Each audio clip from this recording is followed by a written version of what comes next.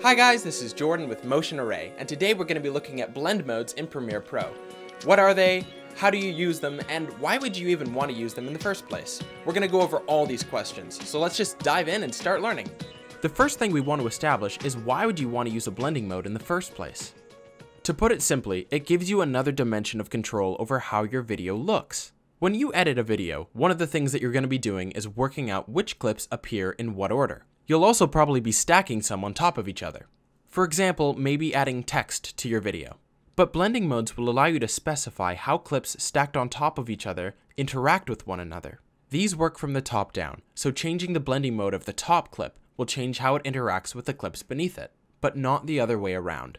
Here's an example. I have a video of stars and a text layer over top of it. Right now, the text layer isn't really interacting with the layer beneath it. It's just sort of sitting on top. The two look kind of good together, but they have this feeling of being two separate units visible at the same time. To be clear, there's nothing wrong with that, but let's take a look at some of the options open to us if we choose to use a blending mode, and if we can do something a little more interesting with this situation.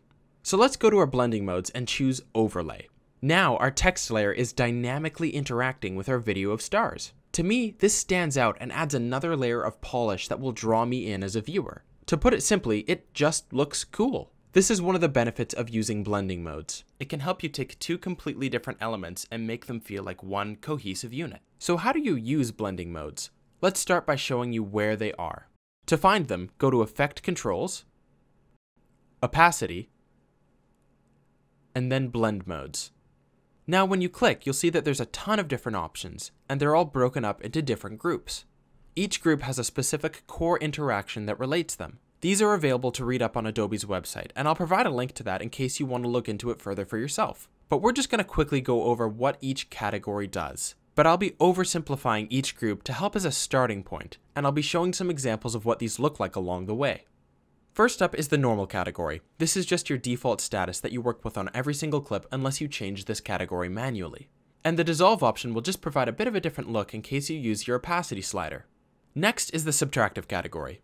To put it simply, blend modes in this category will tend to take the darker parts of your image and make them visible, while taking the brighter parts of your image and making them transparent. Followed by that is the additive category. This pretty much does exactly the opposite as the previous. Brighter parts of your image will remain, while darker parts of your image will be made transparent.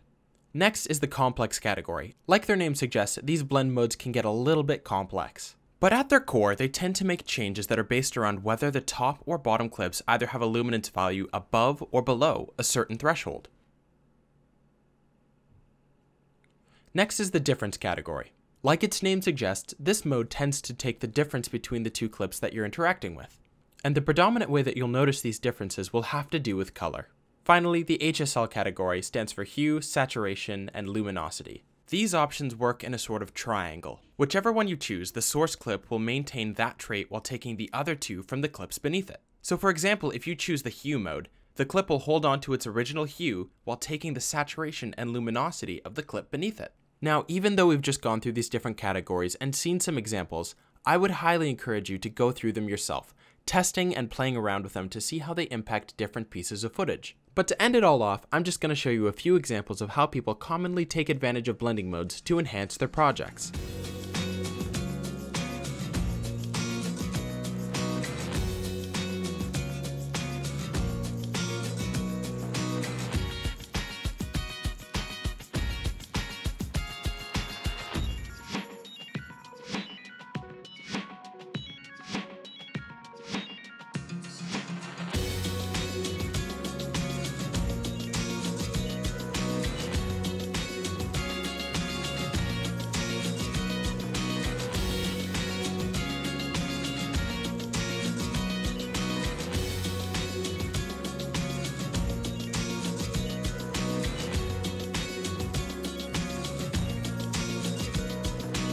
I hope you found this video helpful. Thank you so much for watching, and I hope to see you next time.